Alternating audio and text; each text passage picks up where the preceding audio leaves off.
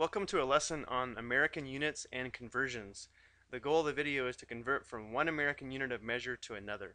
The United States customary system, also called the American system, is the most commonly used system of measurement in the United States.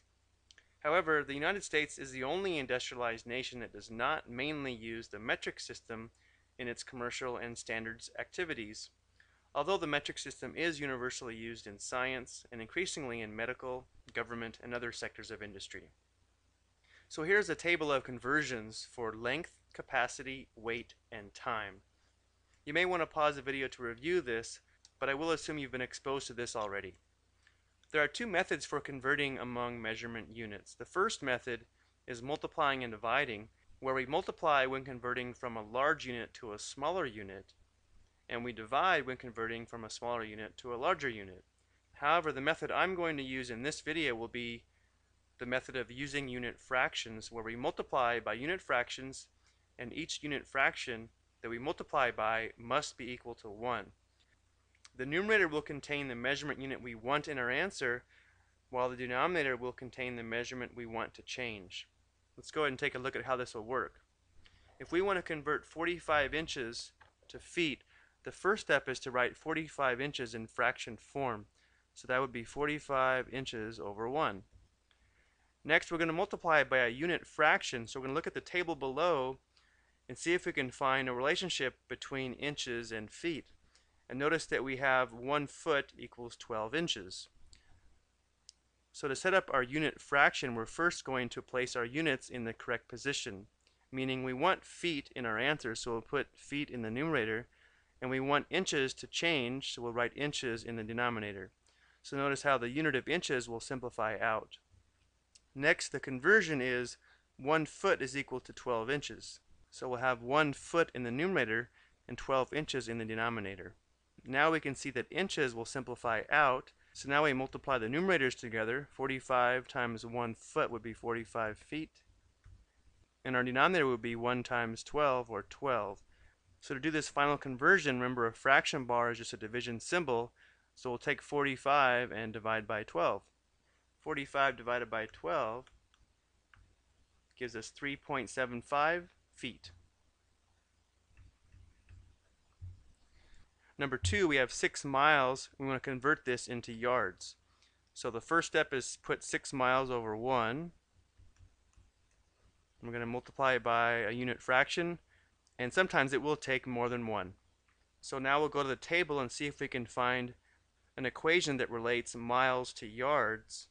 If we stick to just this table, the only conversion that we see is that 1 mile is equal to 5,280 feet. But there is another equation here that relates feet to yards. So that tells us we're going to have two unit fractions. The first one, we're going to convert miles into feet. We want miles to simplify out, so we'll put miles in the denominator, and we'll have feet in the numerator. And the conversion is 1 mile equals 5,280 feet. Notice now miles would simplify out, but now we're left with feet, and we still want yards. So what that means is we have to multiply it by another unit fraction, and 1 yard is equal to 3 feet. So we'll put feet in the denominator, so that would simplify out, yards in the numerator, and again the conversion is 1 yard equals 3 feet. Notice that the feet would simplify out, and so now we're left with, in the numerator, 6 times 5,280 yards divided by 1 times 1 times 3, or 3. So now we'll use our calculator, multiply 6 times 5,280, and then divide that by 3. And that gives us 10,560 total yards. Okay, let's go ahead and take a look at some conversion now that deal with weight. On number 1, we want to convert tons to pounds. So first step, write 6.3 tons over 1. So it's in fraction form. Now we're going to look for a conversion from the table. Notice that 1 ton is equal to 2,000 pounds. Since we want tons to simplify out, we'll put tons in the denominator and pounds in the numerator. And the conversion is 1 ton equals 2,000 pounds. Notice tons simplifies out.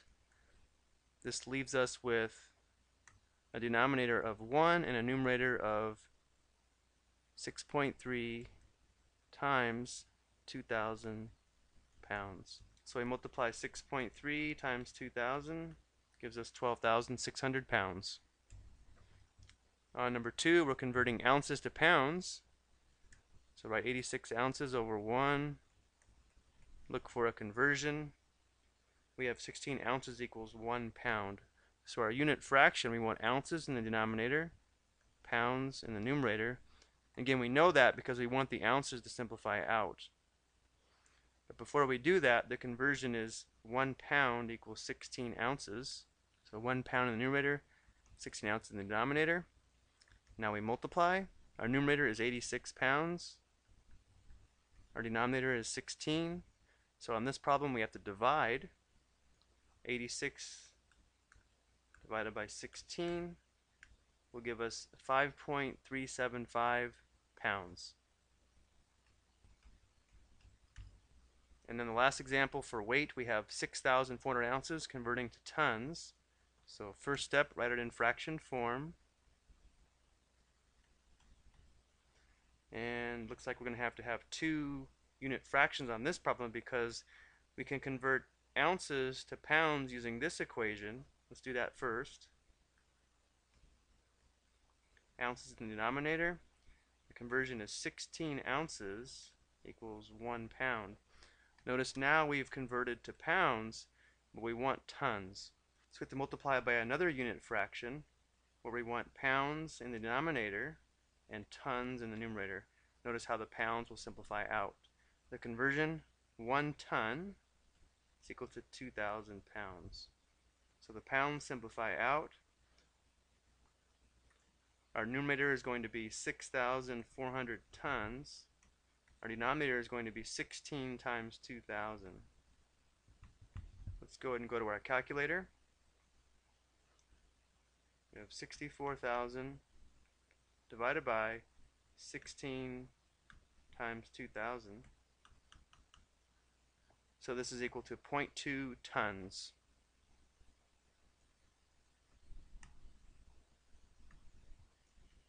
Let's go and take a look at a few more. On this one, we want to convert quarts to cups. So the process is exactly the same. 3 quarts over 1 times a unit fraction. Looking at capacity, 1 quart is equal to 2 pints. That's the only conversion we have. So let's do that first. We don't want quarts. That goes in the denominator. Convert it to pints. And the conversion is 1 quart equals 2 pints. Notice how the quarts are now gone, but now we're left with pints. We want to convert to cups. We have to multiply it by another unit fraction where we don't want pints, but we do want cups. And the conversion is 1 pint equals 2 cups. So we have 1 pint, 2 cups. Notice how the pints are now simplified out. So we're left with a numerator of 3 times 2 times 2. That'd be 12 cups all over 1. So we have 12 cups. On number 2, to convert 72 fluid ounces to pints, we only have a conversion from fluid ounces to cups. So we'll do that conversion first. We don't want fluid ounces in our answer, so we'll convert that to cups. So it's 8 fluid ounces to 1 cup. So now the fluid ounces are out. So now we'll convert cups to pints. The conversion is 1 pint to 2 cups. So we'll put 2 cups here to 1 pint here. Now the cups are gone. So now we can multiply across the top. That'd be 72 pints divided by 16. So 72 divided by 16 is equal to 4.5 pints. We're running out of time, so we're going to go ahead and stop here. But hopefully you found these examples helpful. Thank you for watching and have a good day.